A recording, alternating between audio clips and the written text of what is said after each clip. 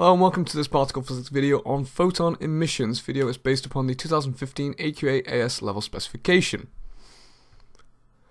So let's talk about energy levels. First, you need to be familiar with the word ionization. This is the process of creating ions. You also need to be familiar with the term ionization energy, which is different from the chemistry one, but not by much. It's the amount of energy required to completely remove an electron from an atom in its ground state. Because if you just put amount of energy required to completely remove an electron from an atom, then that's not correct, because if the atom's slightly excited, then the amount of energy required is then slightly less. So you need to specify that it's in its ground state. Electrons in an atom can only exist in certain energy levels. N equals 1 is the ground state. However, some exam papers may put N equals 0, but N equals 1 I assume is the standard. And electrons can in fact move up and down energy levels, just, whenever they feel like it. No, there are processes to it, and we'll go through them in just a minute. An atom in anything past ground state is known as in its excited state. And here we can just sort of see the energy levels and how much energy it takes. Here we have ground level at N1, and you can just see the transition block sort of decreasing as you go higher. So let's talk about excitation by collision.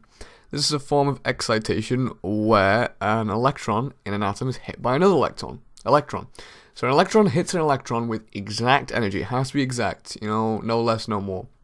The electron then moves to a higher energy level. If the electron is actually moved to the point of ionization, this is called ionization by collision. To clarify, by the way, in case anyone, decides to be a smart ass, the collision isn't actually a real collision. Electrons don't actually touch. They just go near each other and repel, but for argument's sake, we call it collision. Next up is excitation by absorption. Here, instead of being transferred energy by colliding electron, an electron is excited by instead absorbing energy from a photon. Once again, it has to be exact.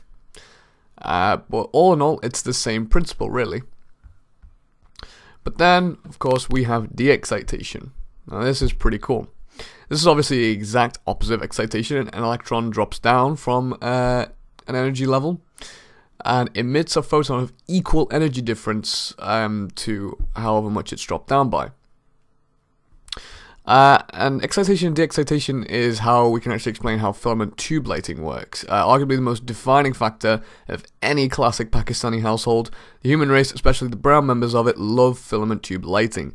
As a brown man myself and a scientist, I find them especially amazing, and it's because of how they work. The filament is heated, and then electrons are released as a result. A voltage is applied to the ends of the tube, which causes them to accelerate due to the current.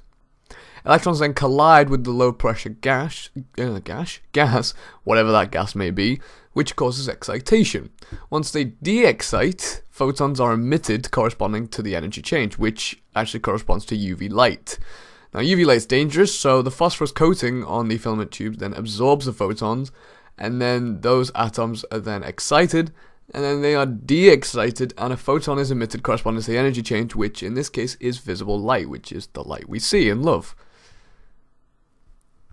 Next thing I want to talk about is spectra. There's two types of spectra. There's continuous spectra, which contains all possible wavelengths, and there are no gaps in a continuous spectrum. Spectrum of white light is continuous. That's an example of continuous spectra. And hot objects produce a continuous spectra in the visible and infrared spectrum. In my notes, I have it as invisible here. I'm gonna amend that. This is basically what it looks like. A line spectra, on the other hand, only contains lines of the wavelengths that are emitted. It's produced by white light when you put it through cool gas, and it's also produced by an excited gas. And different elements actually produce unique patterns of line spectra. This is actually how we discovered helium from the sun. This is an example of line spectra. And that's pretty much it for photon emission. The next video will actually be the last in the whole particle physics series, I guess. So hopefully you guys stay tuned for that. You can keep a tab on that if you subscribe to the channel. Of course, if you enjoyed this video, then feel free to leave a like and a comment. Have a fantastically brilliant day, guys. I will see you in the next video. Bye-bye.